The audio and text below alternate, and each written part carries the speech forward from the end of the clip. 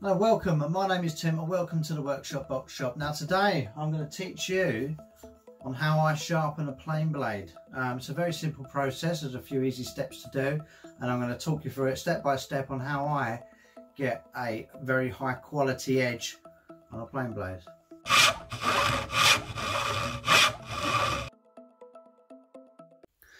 Hello, so we're going to teach you a little bit about the basic stuff that I use to sharpen. So I'm just going to run through my selection of sharpening gear. So obviously, as you can see in the centre there, we've got some Sharpen sharpening stones. We've got our 2000, 6000 and our 16K finishing stone. That's obviously the highest grit I go up to. We got ourselves a nice thin ruler there. We've got ourselves a carry case for the stones to be put in.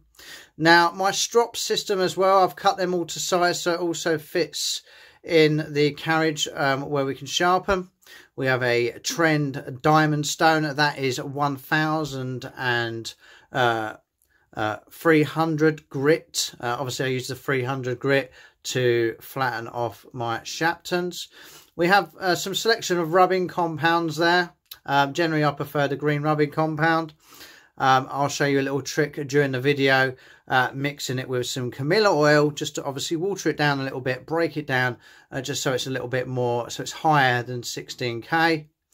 We've got some various honing guides there and some cloths. Now the most important tool that we've got amongst all this is we have a depth stop. So basically this depth stop is used to get the different increments between your secondary bevels on your plain blades.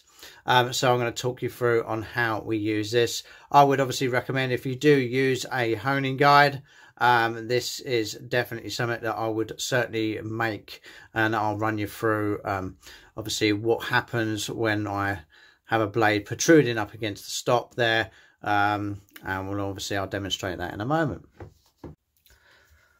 So depth stop, let me just teach you on how we use a depth stop. So obviously the first thing we're going to need is some type of honing guide. Now this is a Lee Nielsen, but you can use a cheaper version.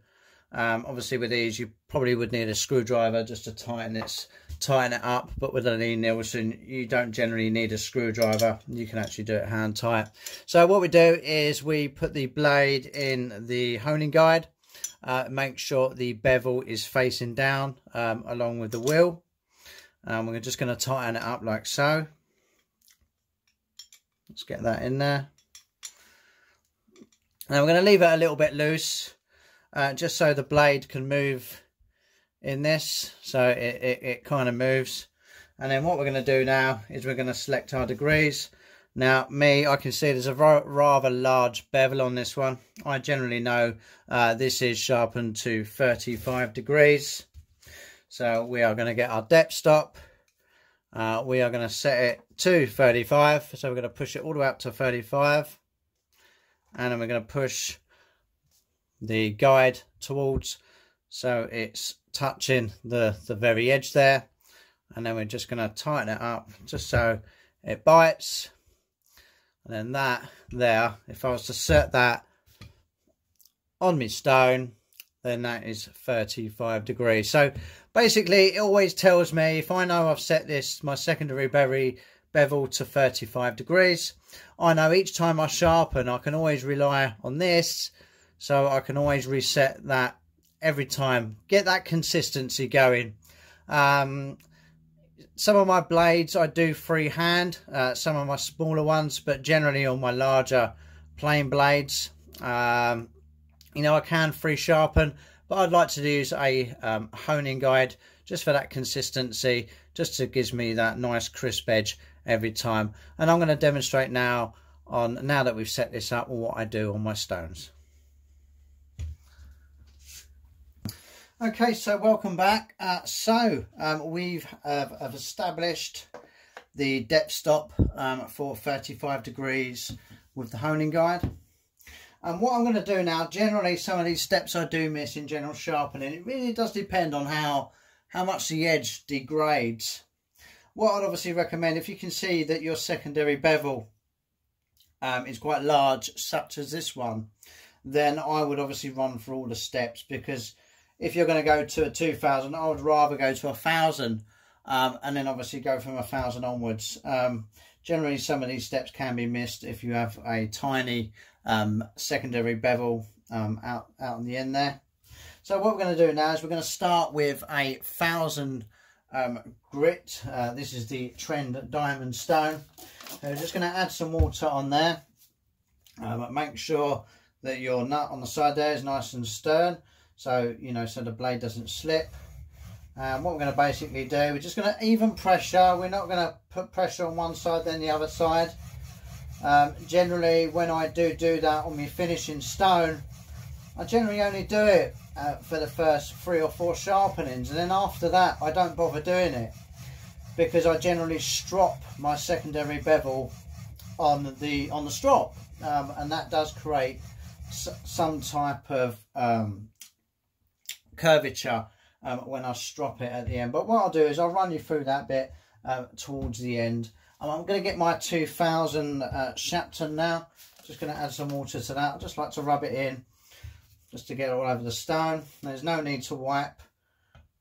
So what we'll do now, the good thing about these Sharpen stones, due to the swarf that it leaves behind, you can actually see where you're wearing on your blade.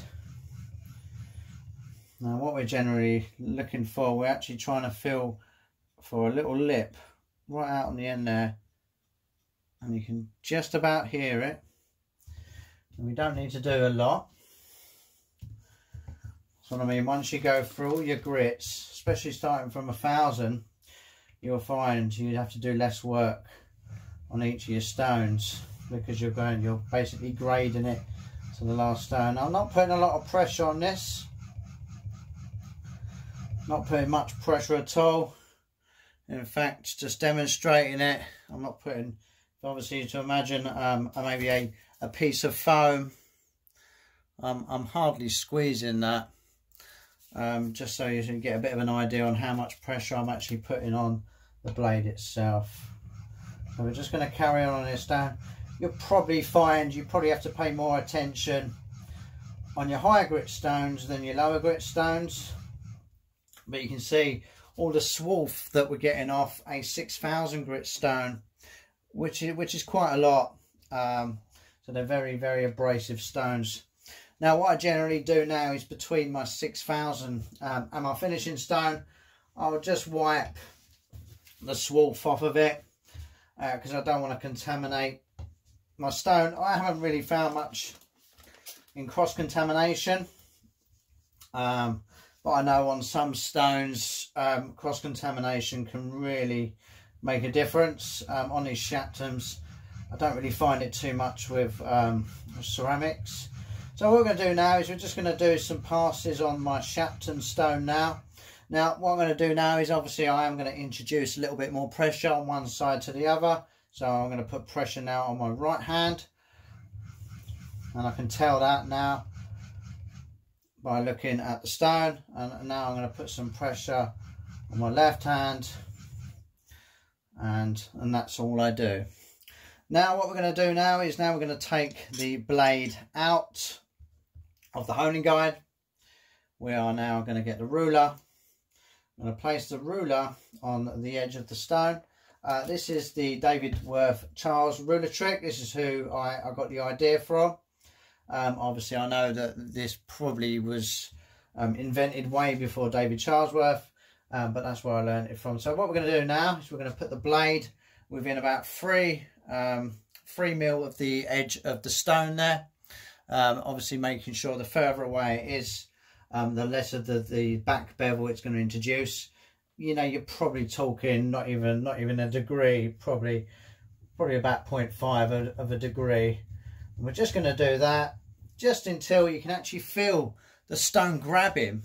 And what that means is, when the stone grabs, you can actually feel it when you're moving the blade, that it's actually taken off the back burr, and now you're left with a very, very sharp blade.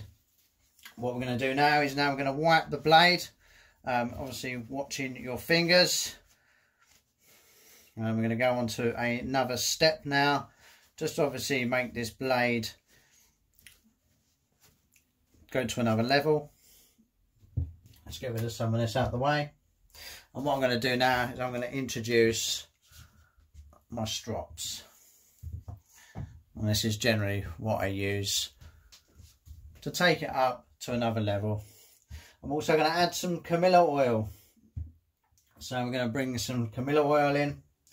And then what I'm going to do is charge up one of my strops. I'm going to add some squirts of Camilla oil. I'm going to rub it on my strop. And then what we're going to do now is we're going to find the secondary bevel. And we're going to do a few of these on there. And you can put it in the holder if you want. I generally say just be a little bit careful because your thumb is in close proximity to the edge of the cutting. So just be a little bit careful. Obviously I've got a bit of experience at this, but just be careful. You know, you are sharpening a blade essentially. I'm just going to do it a few more times. So basically what we're doing now is, as you can see, really and truly, because we're on a strop, you're actually creating a nice round over, okay, because obviously we do want some kind of minute curvature anyway. So I would say generally I would sharpen this blade about sort of 4 or 5 times, and I'll obviously introduce pressure to one side, pressure to the other, but it will get to a stage in its sharpening where I won't bother doing that. I could probably go about 5 or 6 times without even doing it, and then I'll just generally just sharpen it with even pressure on my stones, and then at the end I'll just go on a strop. Now what we're going to do, we're not going to use the strop now, because if I use the strop, what it's going to do is going to round over those nice corners that we've put on with the ruler. And I'm just going to go now to a normal a strop with just a normal piece of leather on it, and I'm just going to run it over the back, and right there we have an incredibly sharp blade. As you can see, I've got some here on my arm, but not much. There we go. As you can see, I can take the hair off, and I've got to be very careful because I've literally tiny little nick on myself. It just shows you how sharp that is. So if you obviously want to employ these tricks, feel free. I would say this is my way of sharpening. If you feel that you're not getting the same results from me, obviously everybody has their own method. Don't take my sharpening as the only way to do it. There is plenty of ways to sharpen. Okay, I'd just like to thank everybody who stayed and watched this video. Take sharpening with a pinch of salt. It's not necessarily my way, might not work for you, but give it a go. Put some comments down below. Show me your results. Now, I've been obviously sharpening for quite some time, and this method actually works for me. I would certainly recommend using some Camilla oil, especially on your strop that you charge. You will actually see a significant difference in your sharpening, so that is definitely a must. I'd like to thank you all again, thank all the subscribers. I would love some more subscribers. Obviously, you know, I've only been doing this for a few months now, so please like and subscribe, hit that notification bell. Hopefully we'll bring you some more 4K footage soon, because I'm currently getting a new camera for myself, so you can obviously see my work in a little bit more higher definition. So I shall say goodbye, and I'll see you all on the next one.